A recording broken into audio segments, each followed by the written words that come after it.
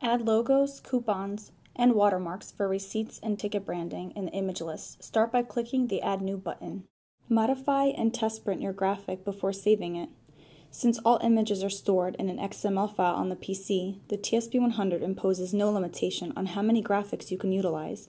Upload as many as your customers would like to use.